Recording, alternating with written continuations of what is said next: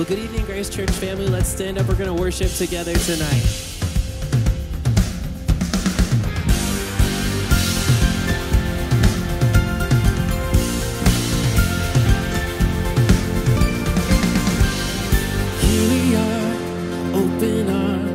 Every heart overcome by your love and freedom. Here we stand, lifted hands unto the King.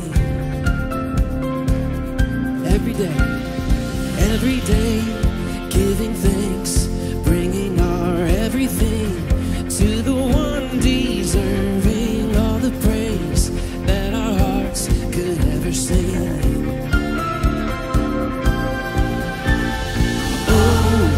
You are amazing, God, the everlasting one. You are the risen King.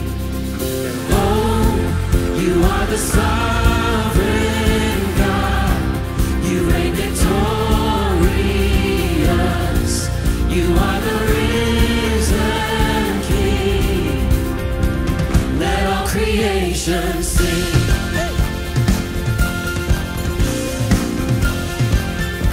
Let's sing every day,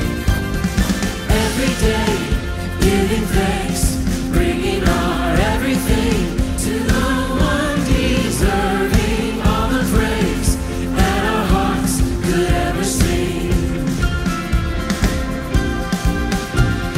Oh, you are amazing, God, the everlasting one. You are the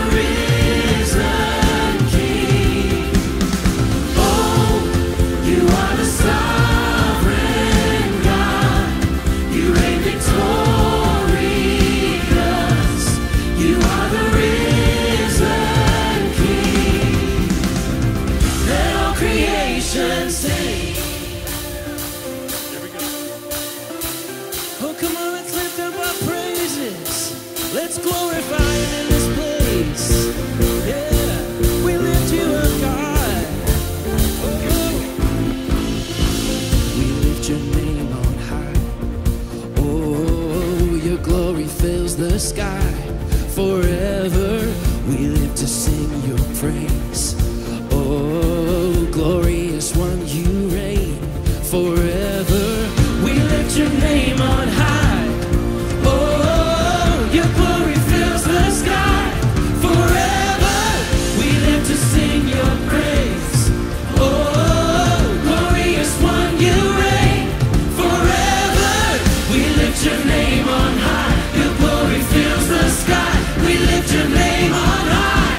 Forever we live to sing Your praise. Glorious one, You reign. We live to sing Your praise forever.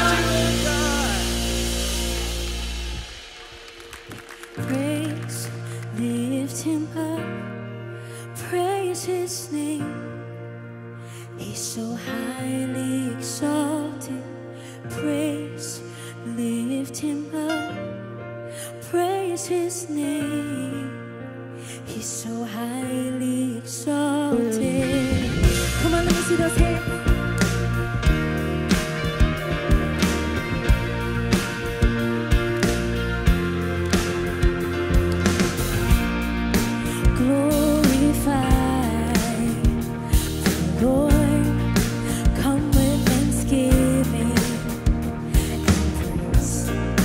Come, let us lift up the King. It's time to worship. This is the day. Praise, lift him up, praise his name. He's so highly exalted. Praise, lift him up, praise his name. He's so highly exalted. Open your heart, set free. Let down your guard and enter. Come into the presence of the King. It's time to worship. It's a brand new day. It's a brand new day. Praise, lift him up. Come on, here, say. Praise his name. He's so highly exalted. Praise, lift him up. Praise his name. He's so highly exalted. He's the everlasting Father. He's the living God. The eternal Messiah. The beginning and the end. He'll never let you down. He'll always see you through. If you ever had down, just keep on telling you. Oh, praise, lift him up. Say, praise his name. He's so highly exalted. Praise, lift him up. Say, praise his name. He's so highly exalted. So lift him up. So lift him up. Lift him up. Lift him up. Lift him up. So lift him up. He's so highly exalted. Lift him up. Lift him up. He's so highly exalted. Praise, lift him up. Say, praise his name. He's so highly exalted. Lift him up. Praise his name. He's so highly exalted.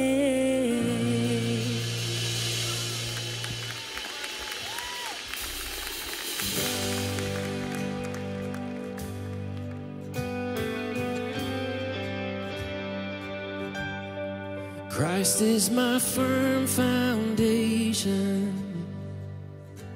the rock on which I stand when everything around me is shaking. I've never been more glad that I put my faith in Jesus, 'cause he's never let me down. He's faithful through generations. So why would he fail now? He won't. He won't. I've still got joy in chaos. I've got peace that makes no sense. So I won't be going under. I'm not held by my own strength, 'cause I've built my life on Jesus. He's never let me down. He's faithful in every season. So why would he fail now? He won't. He won't. We believe it. He won't fail. He won't fail.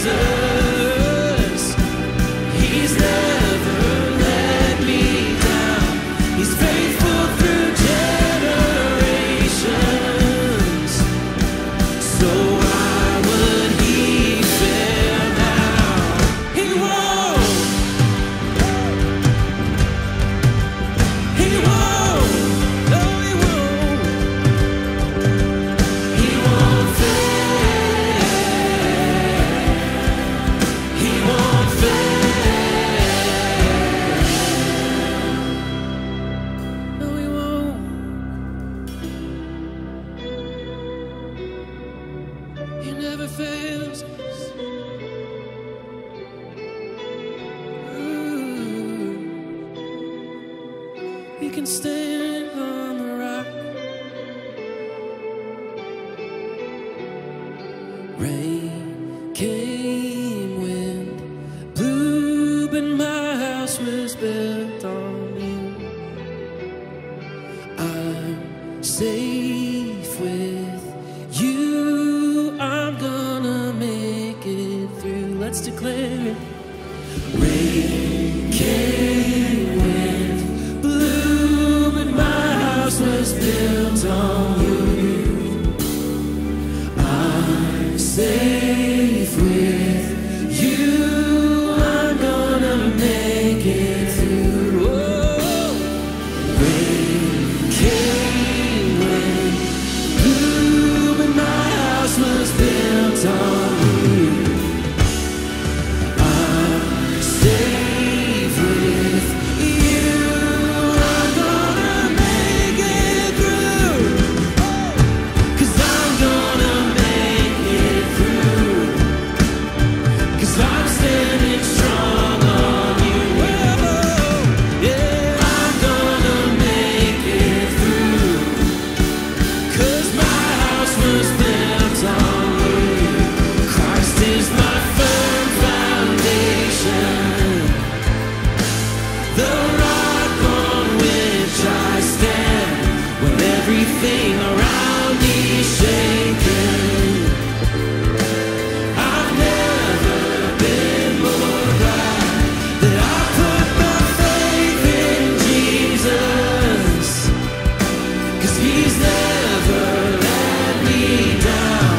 He's faithful through generations. So why would he fail now? He won't. I believe it. He won't. He never fails. He won't fail. He won't fail. He won't. We believe it. He won't. No, he won't. He won't fail. He won't fail. He won't. Come on, let's rejoice. He'll never fail us. He never fails. Never fails. Father, we thank you that you are the firm foundation. You never fail us, Lord, and you will see us through whatever it is we're walking through. And we exalt you tonight. We thank you. In the mighty name of Jesus, we pray. And everybody said, amen. Welcome to church, everybody. Why don't you greet somebody next to you, and let's have a great night.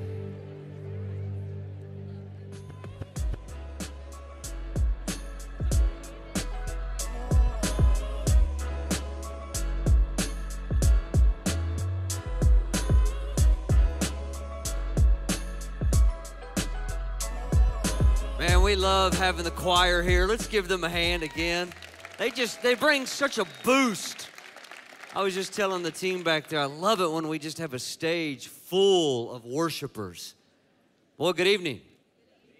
Come on, somebody, good evening. It's good to see you. Glad that you're in church tonight. It's a good place to be on a Saturday night. If you will, real quick, pull out your bulletin. I want to just highlight a couple things in here. It's all good, but I want to really focus on our Sunday school as you take a look at just the various things happening. If you're new around here, we welcome you. You're always welcome to come be a part of our services on the weekend. We have groups, classes, outreach. We have so many things happening. Make sure you check out the bulletin or our website. It's an easy way just to get plugged in. It's one of the blessings of having a bigger church. We have so many ministries and ways to plug in and get connected. In a big church, yet have very, very small, intimate community. So it's real important to do that. If you're new around here, there is a Connect card right here in front of you in the seats or up in the balcony or online if you're viewing with us. You can see the number that you can text there and interact with us. We'd love to answer any questions that you may have about church, about Jesus, why we do the things we do. It's always important to know the why behind the what. Maybe you have questions about Jesus. We'd love to interact with you about him as well and why we sing songs to him and pray to him and trust him for the forgiveness of our sins. If you have a prayer request as well, just going through a hard time, put that on there. Our team would love to reach out to you and pray over you if you'd like us to do that. You know, I say this every weekend, but it's really real. Our team looks over these prayer requests, and I mean, we pray for them by name every single week. And we'll reach out and pray for you as well if you'd like us to reach out to you. So make sure you do that. And on your way out, you can drop that card at any of the offering boxes or the information desks, and that's where we do our tithes and offerings as well. And then real quick, just on the bulletin at the bottom, on the page where it has all the various things that we are doing, our Sunday school. We started Sunday school this last summer, and on Sunday mornings at 9 a.m., I know the Saturday night crowd's like, oh, man, I'm here, but what about me? And there's a couple things. Number one, come back for Sunday school on Sunday morning. We've got the atrium open and the cafe, or we're recording all of them. All of the teachings are recorded. You can get on our website. The notes are downloaded. You know, we started Sunday school at the 9 a.m. because we really want to be a church that knows the Bible. We take some books and we go verse by verse. Some we take themes and we really tackle that theme as it relates to all of what the Bible says about that topic. So take us up on the resource of our Sunday school. And it's for all ages. We have kids, youth, and various adult classes. And I've been super impressed with how strong it is. It's a really, really good resource to help us be equipped. All right, let's pray. Father, we thank you in the name of Jesus. God, again, I just thank you for the freedom to assemble and worship and praise and open the Bible and commit to it. We thank you, Lord. And Lord, we pray that you would continue to bless us as we are grateful. We will do our part. We'll continue to give extravagantly of our time, money, and resources, that the name of Jesus would grow in fame here in our city. It's in his name we pray. Amen and amen. Amen. Amen. Yeah, it's been a good week around here. We, as a staff, got to pray over 3 of our new team and install them and had an ordination service. Yeah. We ordained them, laid hands on them, and called them forth into the ministry. Wow. I mean, we all walked away from here Thursday just buzzed. All right, I'm going to talk just a minute about Martin Luther King. Every year on the 3rd Monday of January, we celebrate his life and work. And if he hadn't been assassinated in 1968 at 39 years of age, he'd be 94 this weekend, or this year.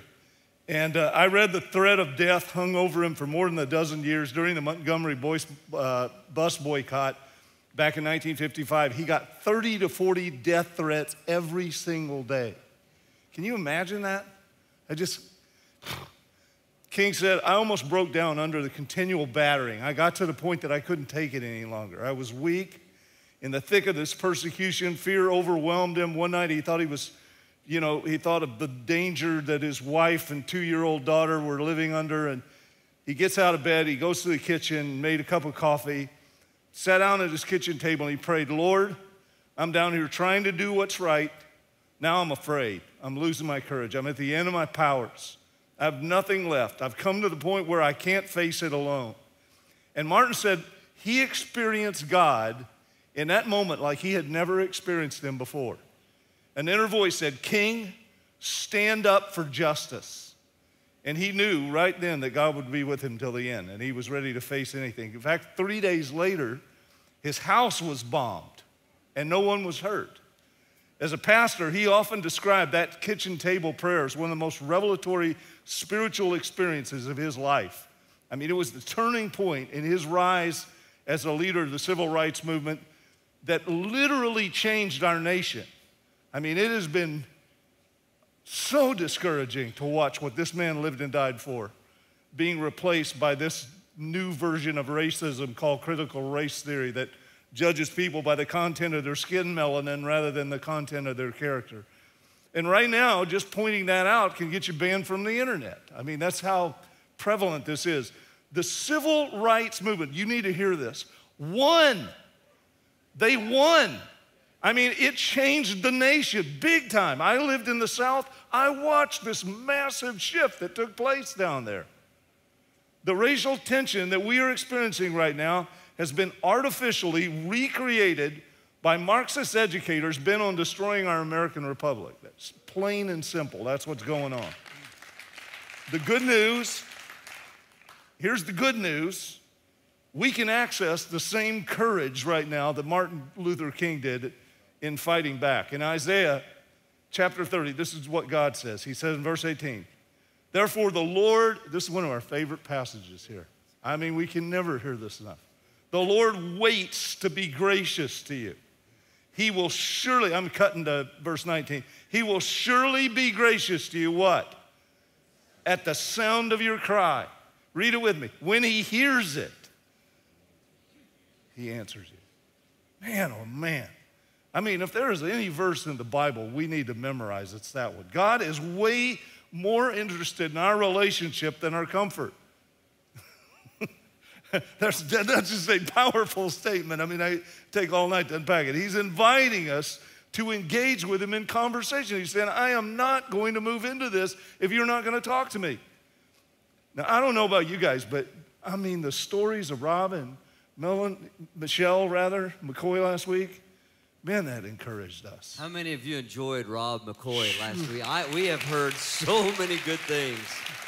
I mean, these guys, they were taken to, we heard the stories around the kitchen table too. Yeah, we were hoping, man, last Saturday night we should have got more out of him is what we were thinking. Well, literally Sunday afternoon we're sitting there and I'm saying to you, we've got to get him back just to tell this. They went to the mat. I mean, they were taken to court, threatened to have their houses taken away, their church taken away. I mean, it was all kind of stuff. Threatened with jail. He was going to go to jail because of having church. And they had put precautions in place. They were actually submitting to many of the precautions, but he said they drew a line when the strip clubs were essential down the road and churches were still not essential. He said they drew the line. Their church just said, no, we're not doing it. And so I mean, in one sense, we've been blessed here by it wasn't that extreme.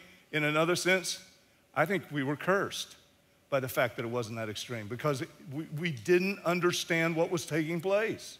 We didn't see, that'd be a lot to unpack too. And we thought many people that we heard of these stories, we bought into the narrative, a lot of us, that man, they're being rude. They got a mean spirit. They need to submit to some of these policies that are, have the welfare of the well-being of people in mind. And once you hear all of the story, it is absolutely wicked what happened there to a lot of these churches. Absolutely.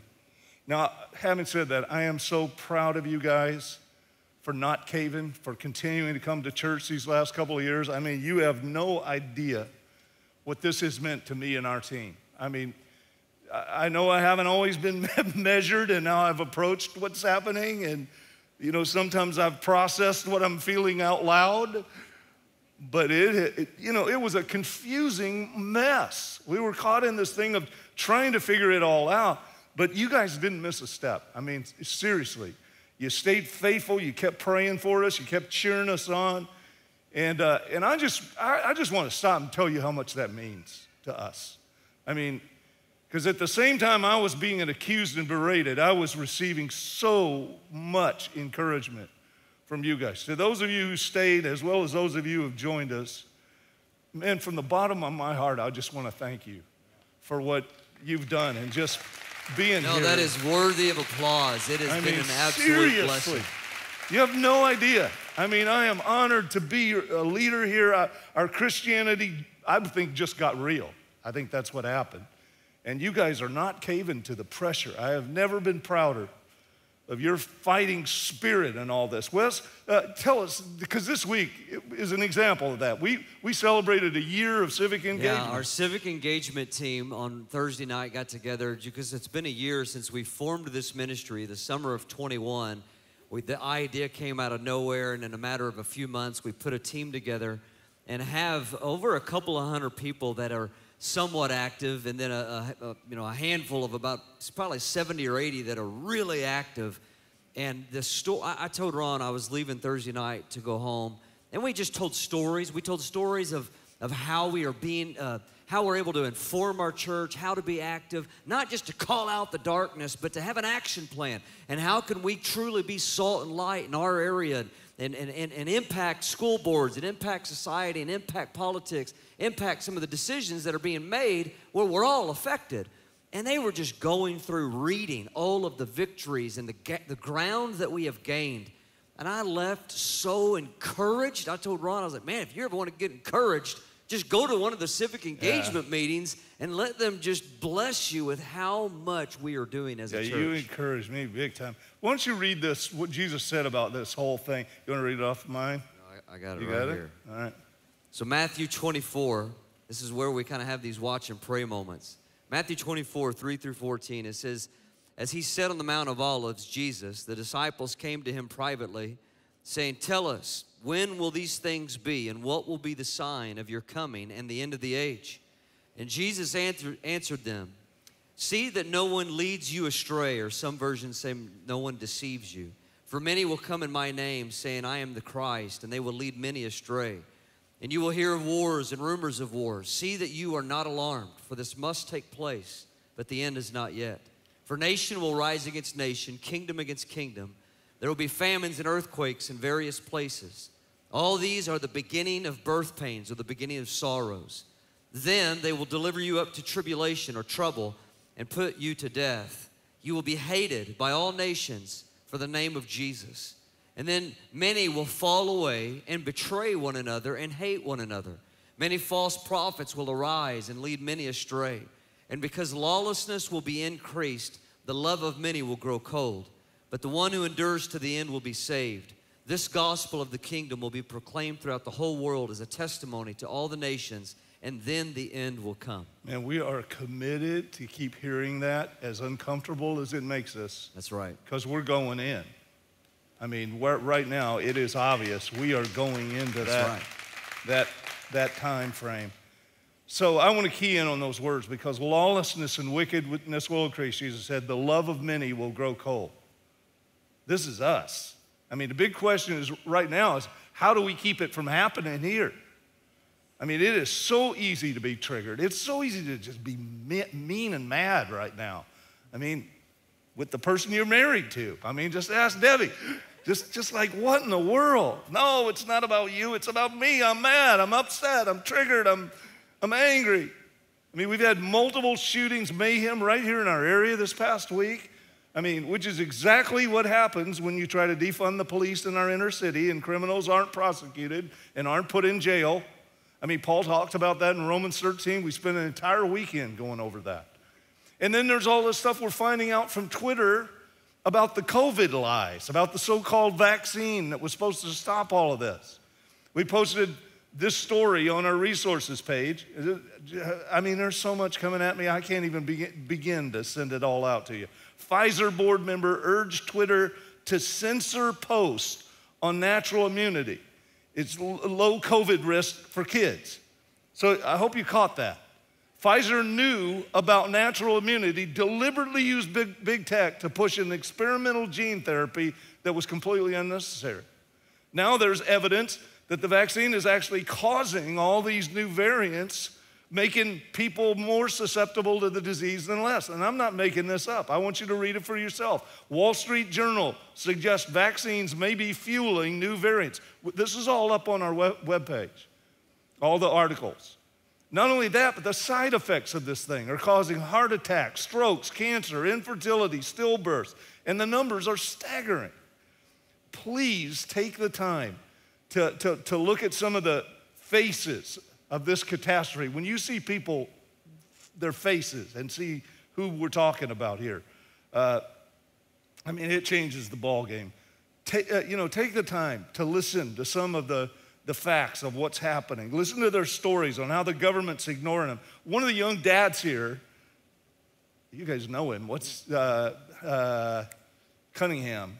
Ryan Cunningham and his wife Megan. Man, they were on the front lines.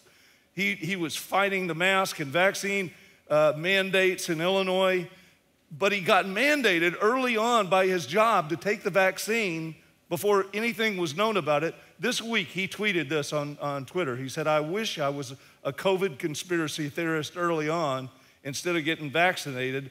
I'm in heart failure. The conspiracy theorists are doing just fine. The reason I'm saying this stuff, again, is to challenge you to investigate before you take another booster or you give anything to your children. Read The Body of Others by Naomi Wolf, one of the best books out there.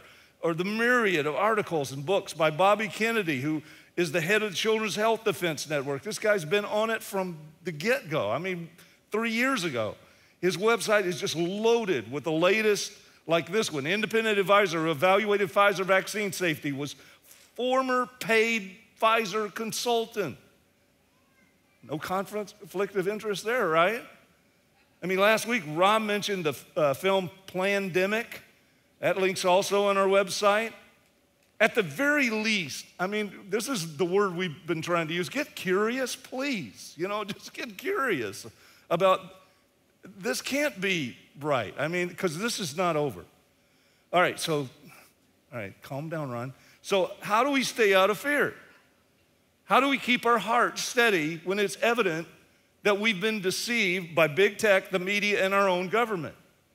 And how do we stay out of the I told you so, snarky, judgmental crowd? How do we keep our love from growing cold? Because that's the question we're asking ourselves right now. And it's real simple. God lays it out in Scripture. It's called prayer.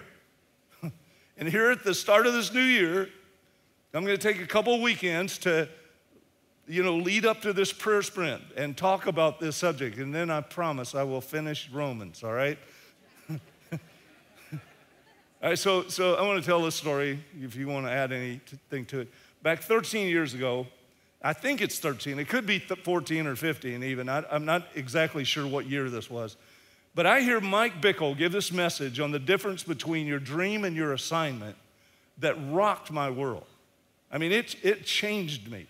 He said people were always coming to Kansas City into the prayer room there that's been going 24/7 for 20-something years now. And they're always saying, this is a fulfillment of your dream, because there were prophecies about this for decades that all came to pass with just exceptional clarity. It was like, it's almost scary how it all came to pass. And Mike would always say, when people would say that to him, this is not my dream. This is not my dream. There's only one thing worthy of my life goal. It's to love the Lord my God with all my heart, soul, mind, and strength. That's my dream. This is my assignment. And you pastors, he looks into the video camera and he said, and you pastors, you need to hear me say this. Your dream cannot be your ministry or you're gonna burn out. I'm telling you, it's like somebody stuck a knife in me and twisted it. Because that was my problem. My heart had gotten all caught up, tangled up in this place. Well, Mike gave us 3 things to do to get our hearts out of the ditch. I bet you can say them, can't you? Oh, yeah. I mean, this over and over again. Get a right view of God. Make a daily appointment. You have to make it sacrosanct. You got to schedule it. You got to schedule it. It's not if I get around to it. Right. It's got to happen. And the other is a prayer list, which just sounded ridiculous to me.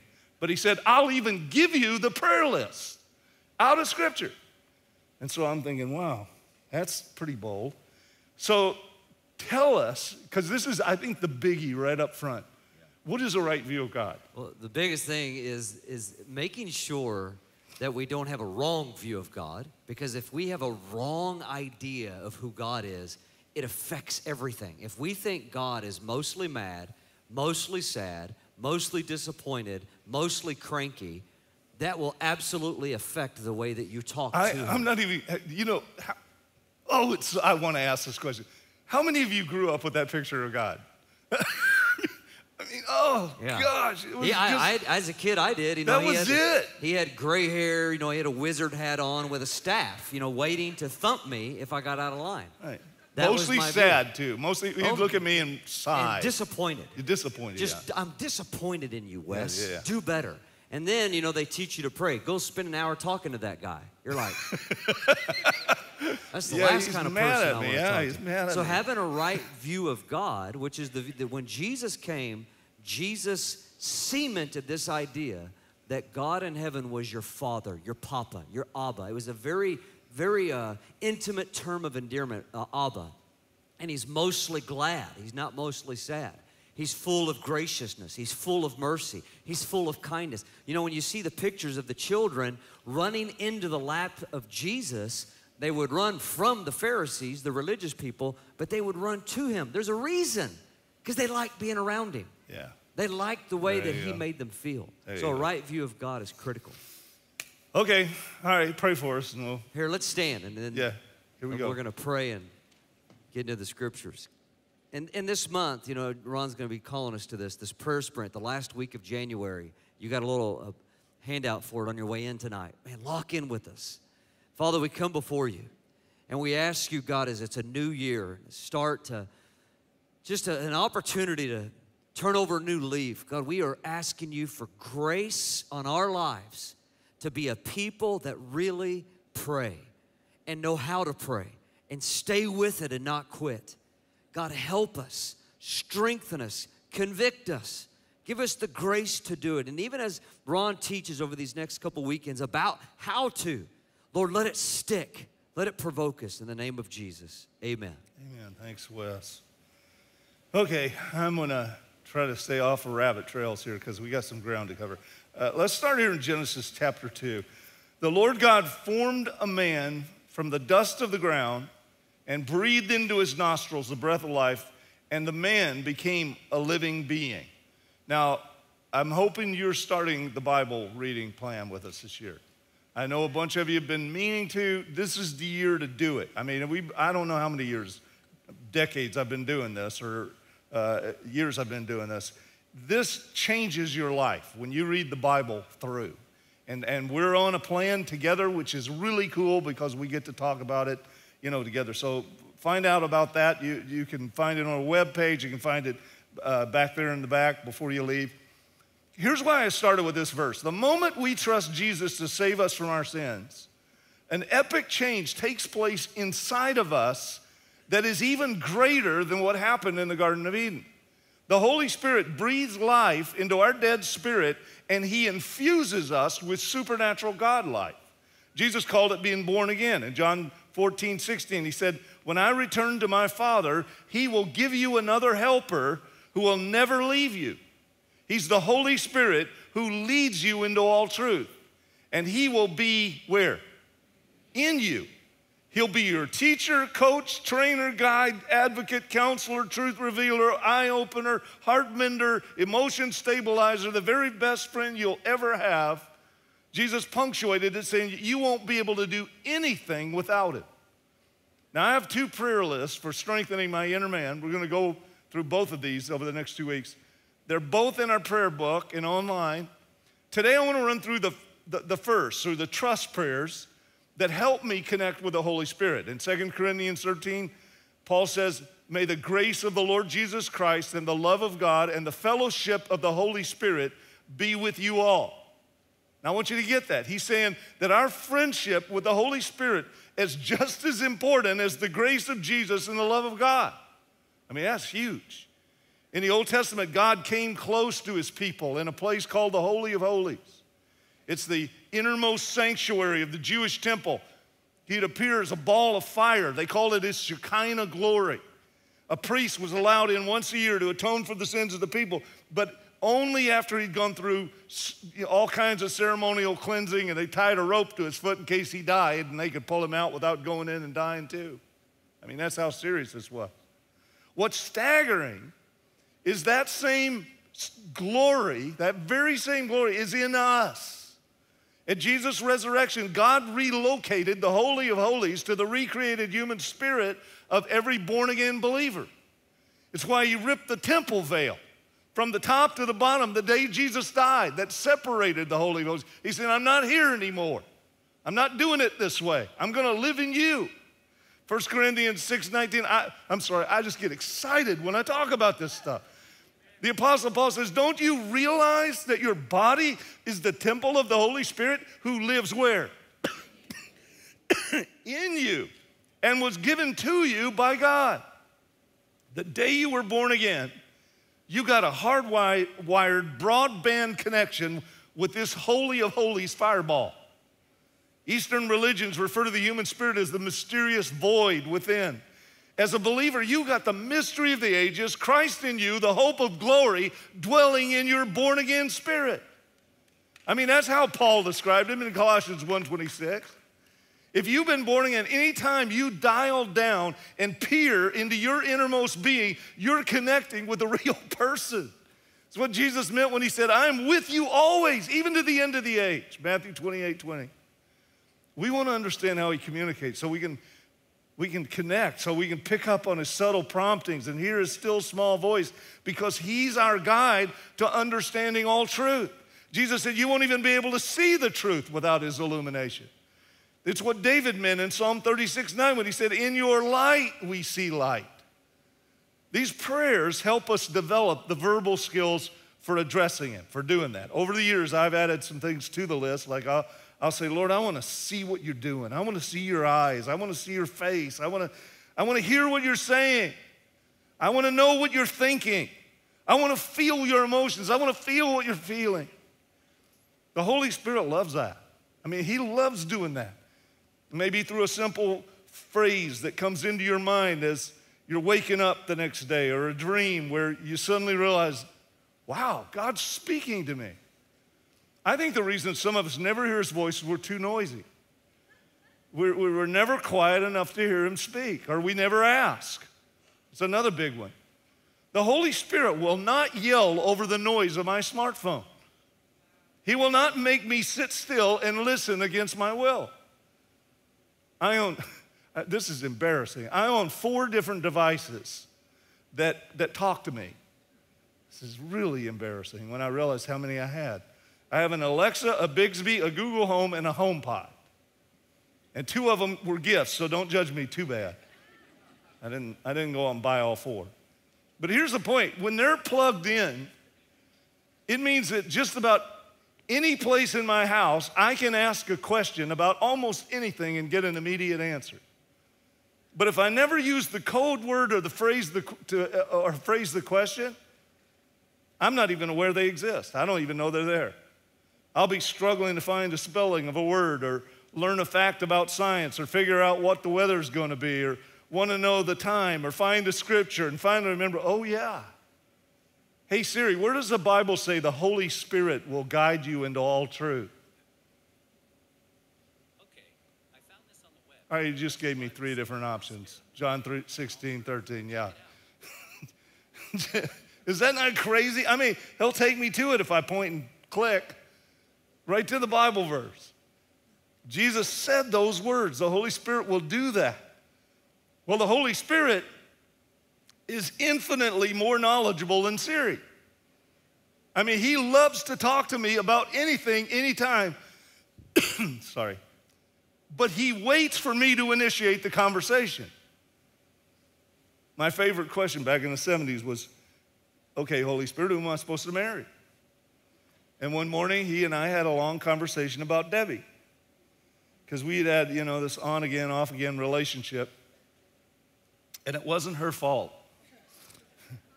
I had commitment issues. Let's just leave it there, all right? Anyway, he actually, this is one of the times in my life that I'll remember forever. He actually argued with me about how she was the most compatible potential marriage partner that I had ever dated.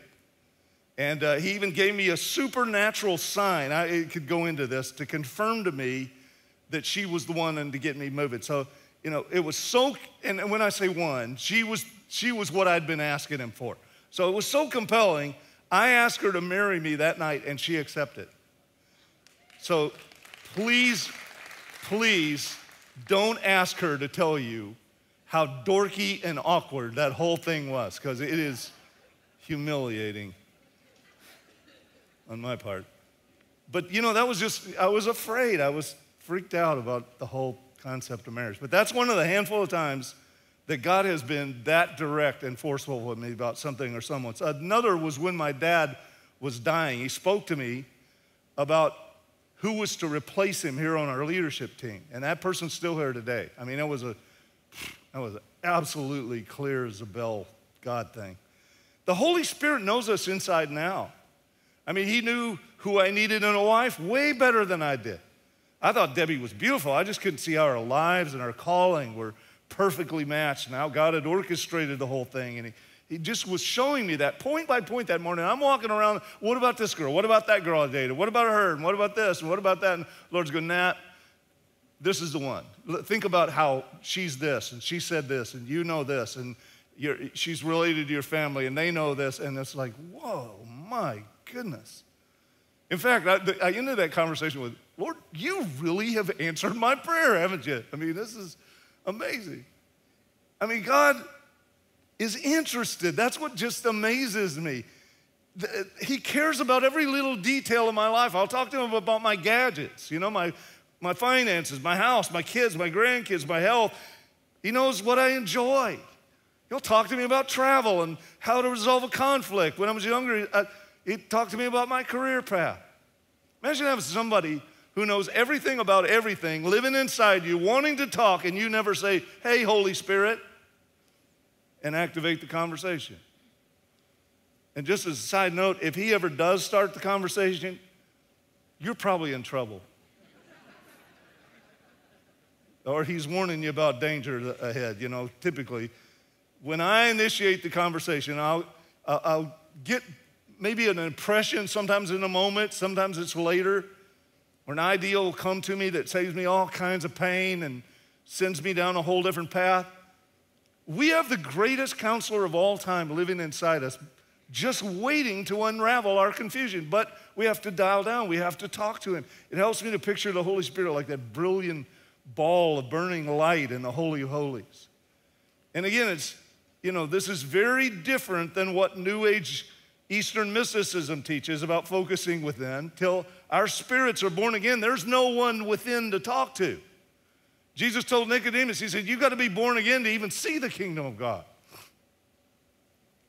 Paul takes it a step further in Galatians 5:25, saying, if we live by the Spirit, let us also walk in the Spirit.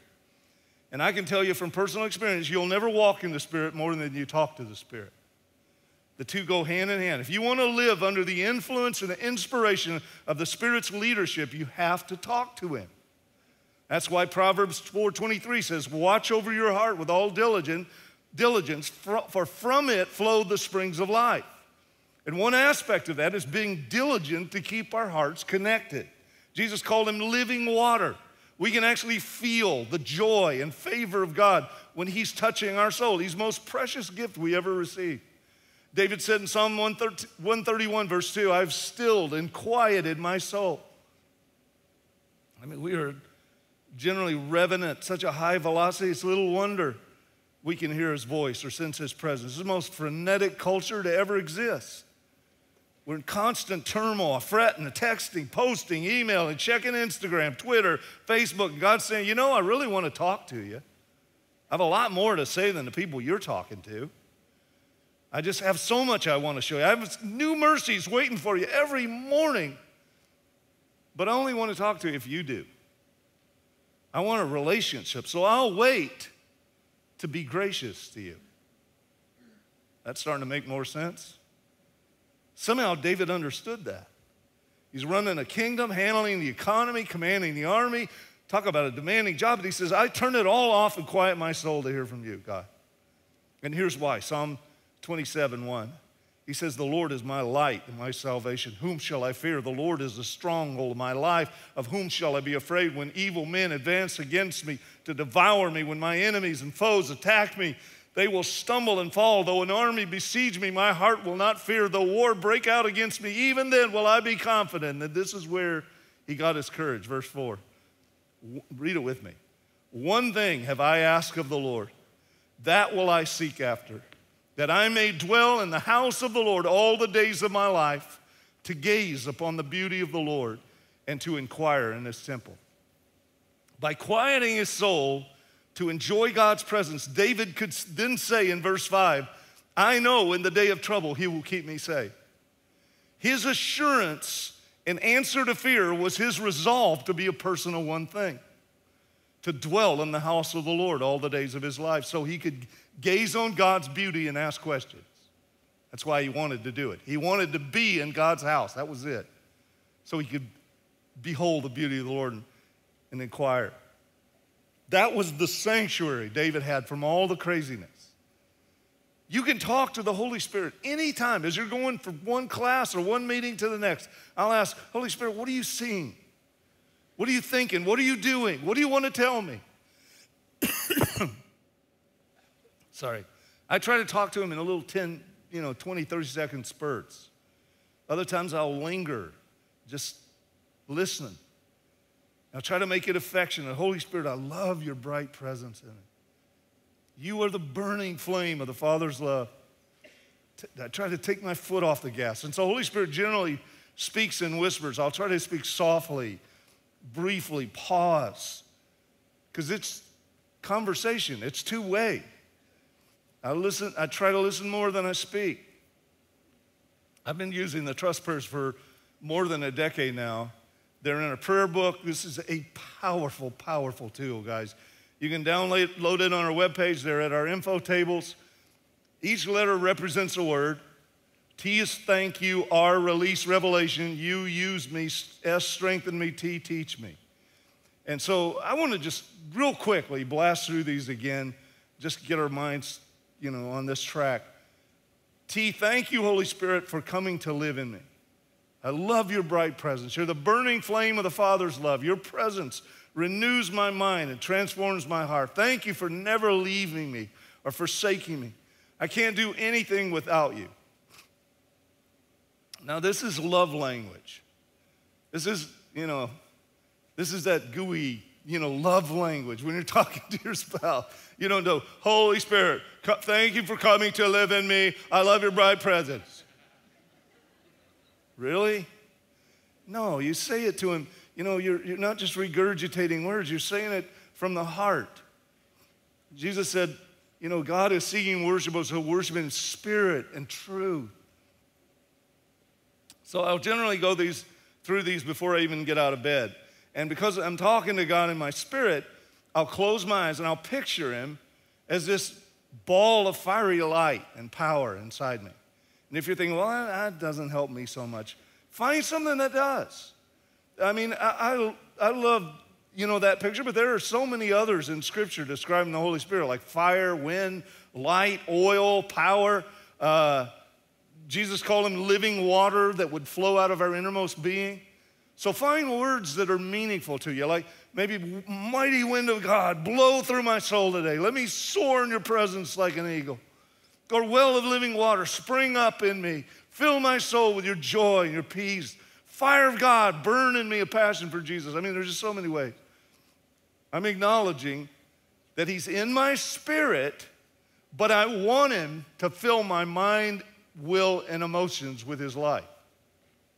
In the Psalms, David is constantly asking, God, touch my thirsty soul. God hadn't left him, but he recognized I need my soul to be under the influence. He's saying, thank you, Holy Spirit. We're saying this. Thank you, Holy Spirit, for your bright presence, for your leadership today. I need you in every situation I'm going to face. Jesus said, I can't do anything without you. I'm acknowledging that right now. Fill me. So, R, release revelation. Holy Spirit, you're the revealer of truth. The Bible says it's only in your light that I can see light. Shine your light into my darkness today and reveal God's heart and word to me. As I read and meditate on your truth, open the eyes of my understanding. Show me great and mighty things that I don't know. That's Jeremiah 33:3. I mean, he knows the deepest things in the Father's heart. So I ask him, show me more. You know so much, Holy Spirit. Show me more. Holy Spirit, I want to know Jesus like you know Jesus. Let me feel what you feel about Jesus. Lead me into a relationship with Jesus. Here's another facet of this. For God's word to produce faith in our hearts, the Holy Spirit has to illumine it. I should have brought my elderberry cough syrup with me. By the way, that stuff actually works. Those of you that are dealing with this junk.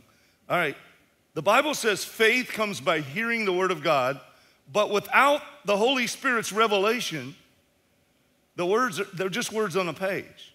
I can't really grasp it. So I'm asking him to open my spiritual eyes to see spiritual reality. It's what Jesus is talking about in John 8:32 when he said, if you'll continue in my words, you'll know the truth, and the truth will set you free. Now get this. It's illumined truth that sets you free. Not just written words, not just memorized words. Does that make sense? Jesus is saying the Holy Spirit, one day he says this to his followers in John 6:63. He says, the words that I've spoken to you are spirit and they're life. You can't get them without the Holy Spirit's help. You can't understand them without his light. Later, he told them the Holy Spirit's going to take these words and he's going to reveal them to you. So we want to constantly be asking for that. You ever had a Bible verse just come alive to you? Has that ever happened to anybody? I mean, just, whoa, what happened? I mean, it like came off the page. Suddenly you understood it. Well, that's what this is like. It's Paul's prayer for us in Ephesians 1:17. He said that God would give you the spirit of wisdom and revelation and the knowledge of Jesus, the eyes of our understanding being enlightened, that we may know what is the hope of his calling and what are the glorious riches of his inheritance in the saints and what is the exceeding greatness of his power toward us who believe. I used to read that. That sounds like Latin the first time you read it. Like, what? But as the Holy Spirit begins to shine light on it, those words get more and more exciting. Use me. Use me, Holy Spirit, to help others today. Let your gifts and your power flow through me. Make me a channel of your love, not just a reservoir. Speak through me today. Communicate your love to everyone I come in contact with. 1 Corinthians 12:7 says, a spiritual gift is given to each of us so we can help each other. I believe every spiritual gift, now this is my belief, but I've seen this play out. Every spiritual gift is available to every one of us as we're endeavoring to do God's will. Even though certain gifts will operate through certain individuals more frequently because of the way God's wired them up and the way he's called them. But that means we want to stay open to the fact that all things are possible. Case in point, I'll give you a crazy example. I was invited to preach at a convention many years ago to a large crowd of people in Milan, Italy. And I am still amazed. I mean, I need to tell a story more often because it was just so incredible. What God did was mind-blowing. For the most part, these people were unchurched, and I mean really unchurched. And after I finished explaining the simple gospel to them, I felt emboldened to tell this crowd that if God didn't confirm the truth that I had just preached to them in some tangible way, they didn't have to believe me. And I was in a place where nobody knew me, so I thought, what do I have to lose, you know? These people don't pay my salary, and they'll never see me again, so, you know. I said the words. I mean, I got them out there. And no sooner had the words gone out of my mouth than a woman on the front row started trying to hit me with her cane. And I mean, she was going for it. I mean, she was banging on the thing and speaking in Italian. It sounded like yelling to me, you know, all kinds of ways. So come to find out, she was totally blind, and God had opened her eyes at that moment. I mean, my friend Fred, who's interpreting for me, saw her many years after that. Every time he'd come over here, he'd say, you know, she got her driver's license. She's completely healed. She's telling everybody about this miracle that God did in her life. Several other notable miracles. Same service. I mean, this was one of those like, whoa, God is doing stuff. I'm hearing people, you know, one doctor took off the back brace that he was wearing because he was in intense pain and he'd been, you know, through all this stuff and was healed. I mean, just incredible stuff that happened. You know, so it only happened that one time. But I'm a firm believer that anything is possible when God puts you in a circumstance like that and you make yourself available and step out and invite him to use you. He can, and sometimes we'll do amazing things. I came back and I thought, well, I'm now a healing evangelist. Hasn't happened again. So in this prayer, we're simply saying, Holy Spirit, I'm available. Use me whenever, however you want. Maybe, let me give you a scenario that comes more down to earth, all right? Maybe ask a coworker how they're doing and probe a little. How are you feeling about what's going on in your life? And, it generally doesn't take much to get people to open up if you listen. And then follow it up especially as the Holy Spirit prompts you in this, to say, you know, can I pray with you about this? I'm telling you, I've been reading stories of people who just did that simple thing, just open these possibilities. One guy said at his work, he's got almost a line at work of people getting prayed for now, you know, routinely, because the miracles that are happening, You know, if you want to see miracles, ask the Holy Spirit to work through you, use you. I love this next one, strengthen me. Holy Spirit, rise up in me, strengthen my mind, will, and emotions with your love and power. Be strong in my weakness. Bring glory to Jesus. Let your love and joy and peace flow through me today. I'll think about each one of those things as I'm thanking him, because my default is to self-focus. You know, it's all about me. I'm saying, Holy Spirit, thank you for empowering me to notice people, to notice others. Help me to love every person I come in contact with today. Let me see them through your eyes. Galatians 5:22, Paul says, the fruit of the Spirit, read it with me, is love, joy, peace, patience, kindness, goodness, faithfulness, gentleness, and self-control. Those are virtues the Holy Spirit wants to grow and develop in my character. But since he's in me, I can legitimately thank him that it's already there. I'll say, thank you for your peace that passes all my understanding. Rise up in my soul, Holy Spirit. Strengthen my emotions with that peace. Let your peace rule and guard my heart today. When I'm anxious, I try to remember to say, thank you, Holy Spirit. Your peace is ruling me. It's guarding me. When I get angry because somebody's attacking me, I try to stop and say, Holy Spirit, thank you for patience right now. You've been so patient with me. Sometimes I can just feel him cooling down my hot emotions. Now, I know this is hard, but he'll help you. He'll be strong in your weakness if you'll just connect with him. And then finally, I'll say, teach me. Holy Spirit, you're the great teacher. Your wisdom and knowledge are unsearchable. You know the deepest things of the Father's heart. Teach me in every area of my life. Show me great and mighty things in your word. Help me to stay on the path that you've set for me to walk. Excuse me.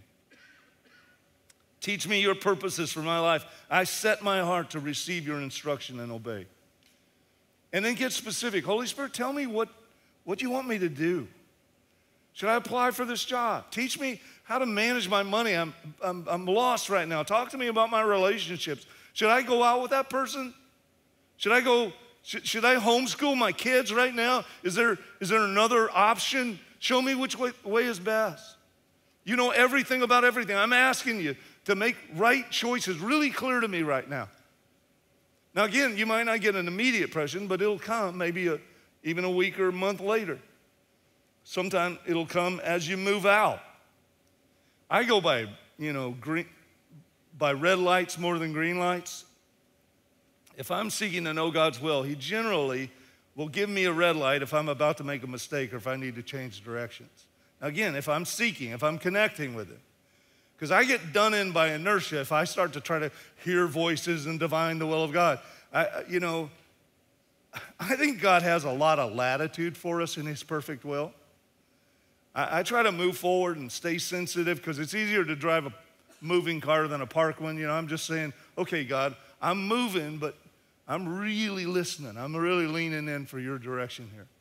I'll say, give me new ideas, order my steps, open new doors, new relationships. Teach me how to live in ways that are pleasing to me, and pleasing to you, and show me how to best walk in your will and blessing, prosperity for my life. Remember in John 14:26, Jesus said, the Holy Spirit will teach you what?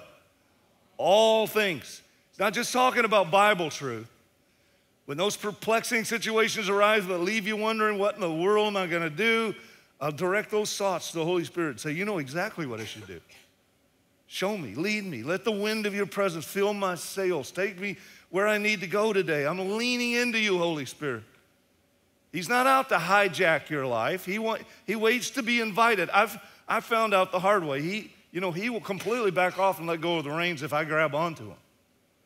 If you'll use the trust prayers, you're going to start experiencing God in a way you never have. You're going to fall in love with Jesus more than you thought possible. I love something John Thurlow said when he was here with us about prayer. And as a worship leader, this guy spent thousands of hours in the prayer room.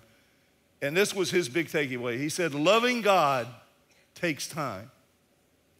That means even if your heart is a frozen lump of meat, eventually it'll melt if you put it in front of the bonfire of God's love. There'll be a tenderness in you that wasn't there. I mean, I watched it happen in my own cold heart.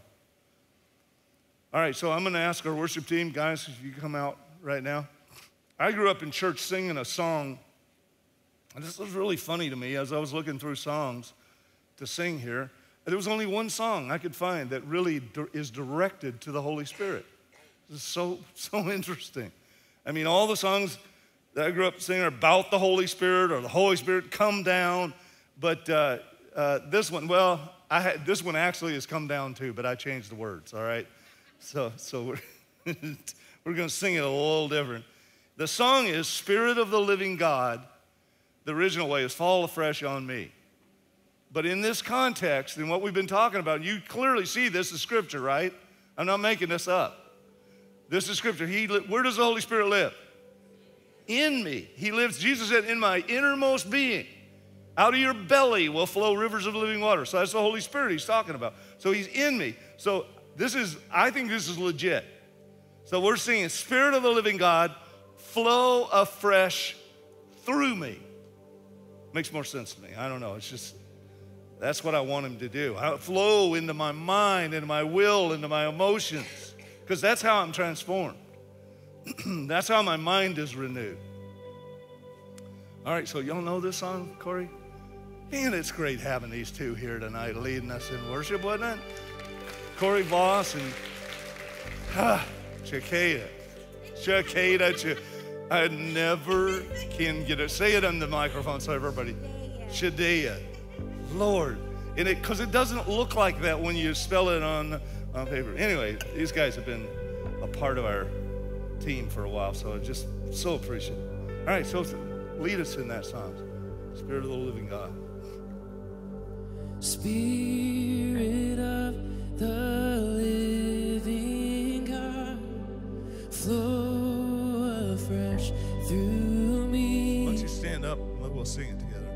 Spirit of the living God, flow afresh through me.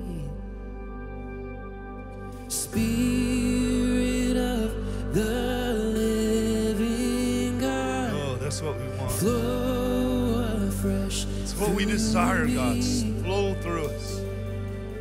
Spirit of the living God, flow afresh through me. Melt me, God. Melt me, mold me, fill me, use me. Spirit of the living God, flow afresh through me. Yeah, let's do it again from the beginning. Let's just sing that to him. Holy Spirit, think of him as that ball of fire inside of you. Lord, I want you to rise up and flow through. Spirit of the living God, flow afresh through me. Oh, yeah, that sounds so good. Sing it out. Spirit of the living God, Let him hear your voice. flow afresh through me. Spirit of the Spirit of God who dwells in me, flow through me. Flow through my mind. Spirit of Fill my emotion. living God, Touch my will. flow afresh through me. Here's what I'm asking. Melt me, God. Mold me. Fill me, use me. Spirit of the living God,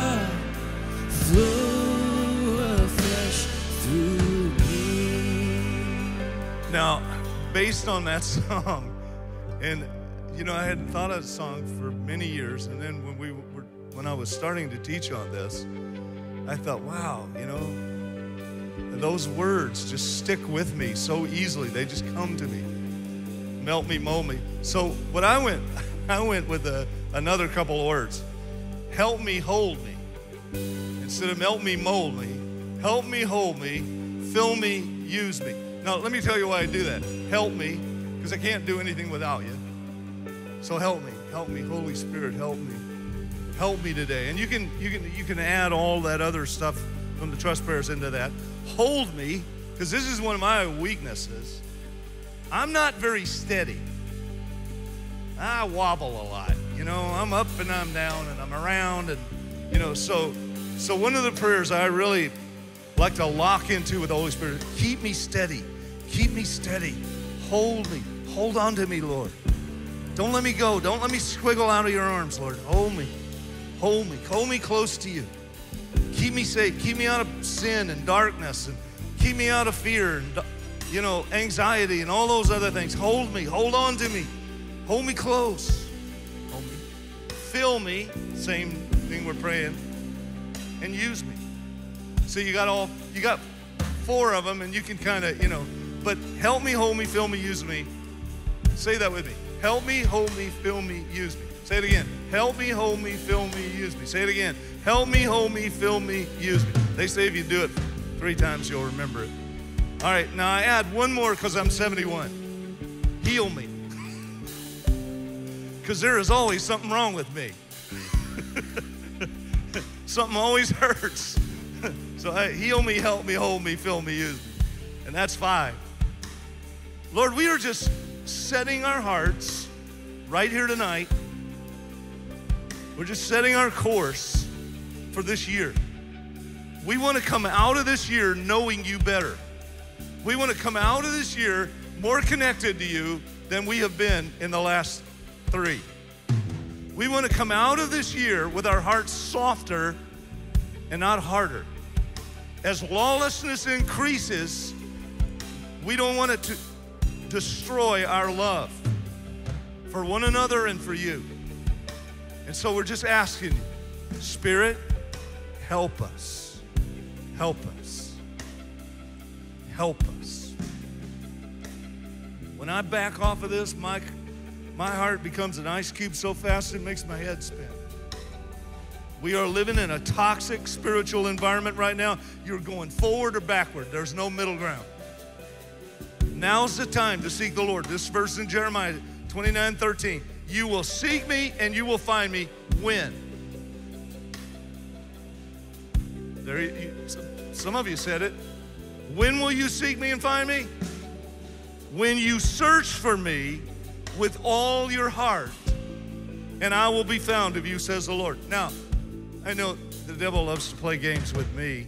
Say, well, you're not seeking him with all your heart. Okay, here's how you get your heart into it. Jesus said, wherever you put your treasure, your heart follows. You know what your treasure is? Your worship, your love, your adoration, your prayer, your giving. So you just say, okay, God, I'm going to put my heart out there. I'm going to start praying this stuff. I'm going to start reading your word. I'm going to put you first, and I'm going to trust my heart to follow. I'm going to trust that you're going to change my heart inside.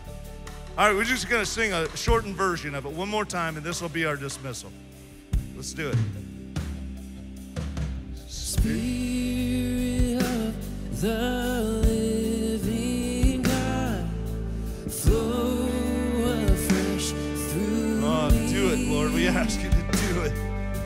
Spirit of the living God, flow afresh through me. Melt me, mold me, fill me, use me. Sing that part. Melt me. Mold me, fill me, use me, Spirit of the living God, Yeah. flow afresh through me. Thank you, God. Thank you, God. All right, let's see if we got it. Just those 4 things. Help me, hold me, fill me, use me. All right, you guys gonna do this? I hope you'll do it. You won't see any results if you don't. This year, just make this a daily appointment where you go through this list, all right? I'm gonna add some more things next week, but just this will transform you. All right, our prayer team's gonna come down. Any of you that have prayer needs, if you don't know Jesus, if you haven't been born again, that's where it all starts. Come down, let someone pray for you. You're gonna leave here tonight with the Holy Spirit, the ball of fire living inside of you. All right, God bless you all. Love you all. See you back here, all right?